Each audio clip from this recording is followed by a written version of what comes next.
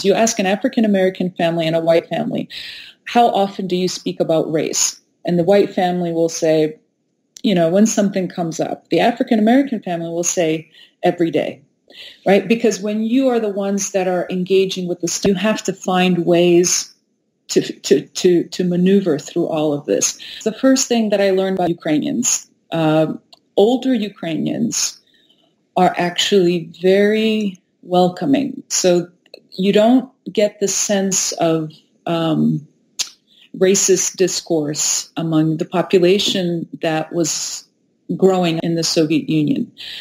They tend to talk about friendship of the peoples, this kind of discussion that's still very, very much, especially in eastern Ukraine, you can still hear that among the older population.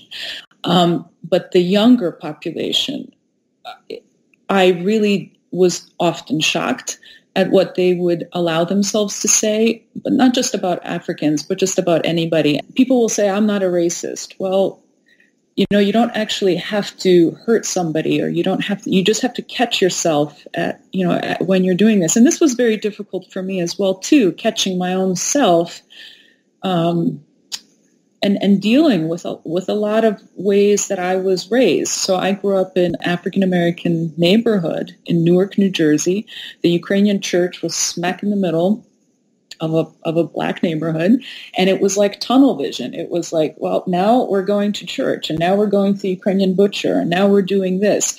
And it's like everything kind of didn't exist or somehow wasn't part of our world. And then the interesting thing is also that immigrants moving here to the States, they pick up on that, right? They understand that social mobility, like something about blackness is not right here in the States, thinking of 1950s, right? When our parents came.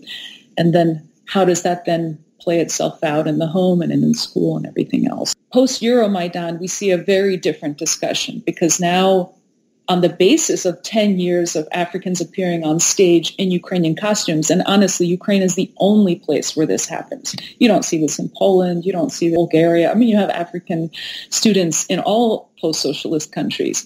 But in Ukraine, when they wear the vyshyvka and then they're on stage and they're singing their song, something happened. And again, we can't make a stereotype about everybody. And it's very almost dangerous to say, younger Ukrainians, older Ukrainians. When I was doing research, I was very much in the towns, in the bigger cities. And there's, again, a very different reaction when you see somebody and this is just the normal thing, and then they get used to it and then they're over it, versus in a village where maybe there's an unusual situation, right? And the one caution I have about that is that, yes, we are now not overtly saying anything negative about especially African migrants and people who are chosen to live in Ukraine. They're very much in support of Euromaidan and a lot of the ways that Ukraine has changed since that time. They're very supportive of the war effort. But it seems we are still only comfortable with them when they wear the vyshyvka. It's like, okay, now you have the vyshyvka, so now you're one of us, now you know where we are. And I think where we need to constantly remind ourselves and work towards this human rights issue and this idea of citizenship, that everybody should have equal rights, and that Africans should not have to go through, I mean, you can't imagine, again, how complicated these systems are to get a passport if you're new to Ukraine. And a lot of these people simply don't even know how to help themselves get situated. So we do need to give them a helping hand.